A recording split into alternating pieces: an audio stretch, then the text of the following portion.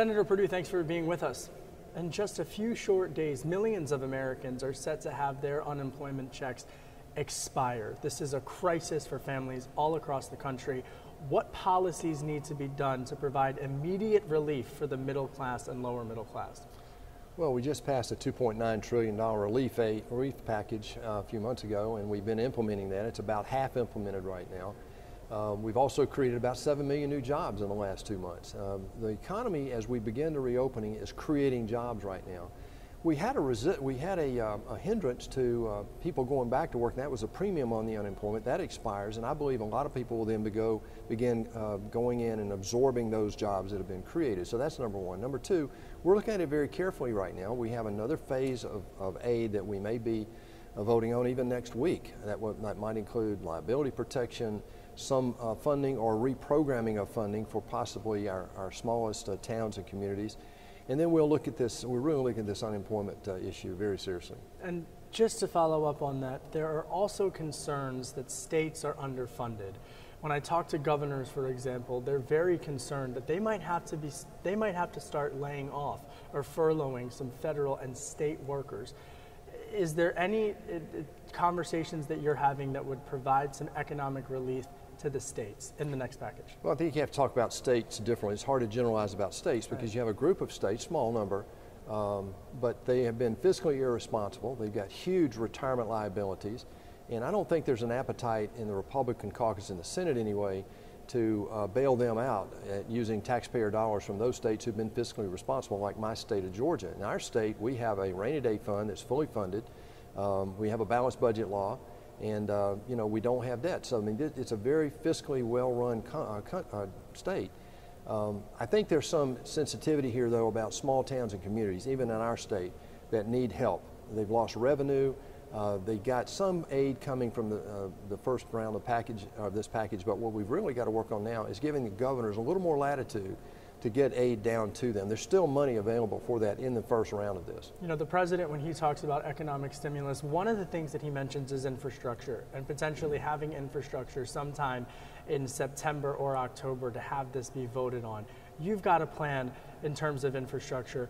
What's in the plan, and how likely is it to garner Democratic support? Well, first of all, you know, the president actually understands that to compete globally economically, we have to have a world-class infrastructure here. Georgia is very blessed with that. We have the Port of Savannah, which is the third largest port in the country, the fastest growing, the most productive port. The president's actually flying down to Georgia today to make an announcement about how he's trying to clear away. He's actually changing a rule in the government to allow a quicker turnaround for approvals for new construction of infrastructure. The funding of infrastructure is the debate, right? So we've got to find a way to use public-private partnerships to get these big infrastructure projects funded.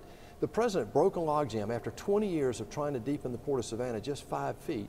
He broke that logjam, and we now have it funded, and it will be completed in the next year or so. So he understands the importance. You can't have a world-class economy without world-class infrastructure. Are you optimistic that infrastructure could get voted on by the fall? Yeah, but it'll be the structure of that is still in debate. You know, the president wants he wants to go big, and I understand that. We are trying to digest right now $2.9 trillion of aid that we just approved and appropriated, which added about $3 trillion to our federal debt. That's something that we've got to get serious about. But I'm also considerate of the fact that we've got to make sure the economy continues to dig its way out of this shutdown. I mean, we shut the economy down. It's never been done before.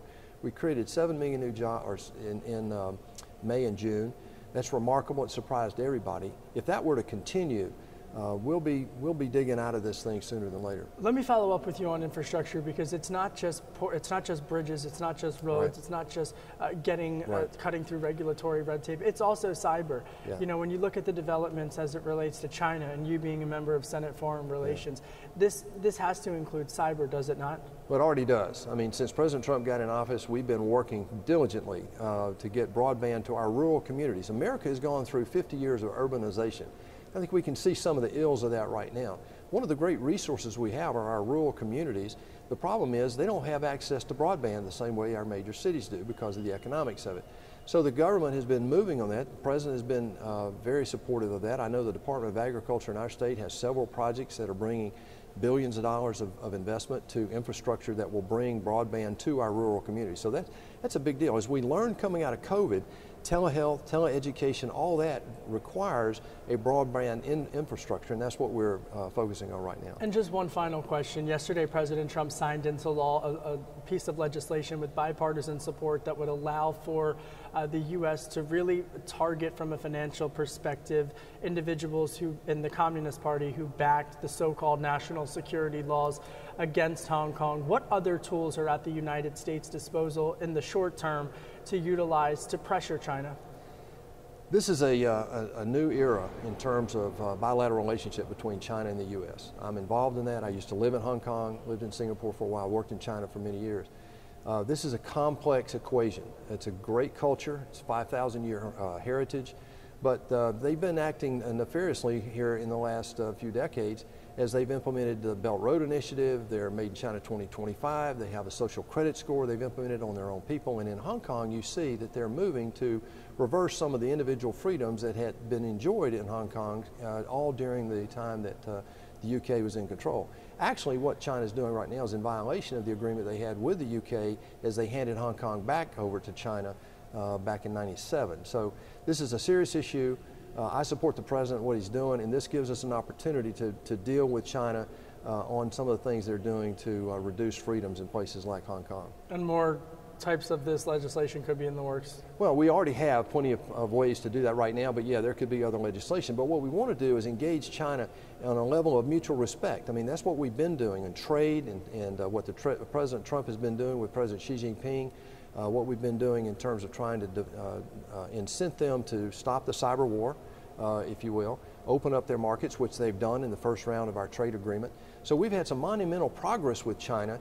We just have to get through this rough patch right now on what they're doing in Hong Kong and other places, as well as coming to grips with what just happened in the COVID-19 crisis. And I got to ask, dollar peg, should Hong Kong's currency be pegged to the U.S. dollar? Or is that something that could be happening where we would remove that, or no? Well, I think what we've done is we've taken away the relationship in trade and finance that we've had with Hong Kong because they were more of an autonomous entity. That was the agreement with the UK.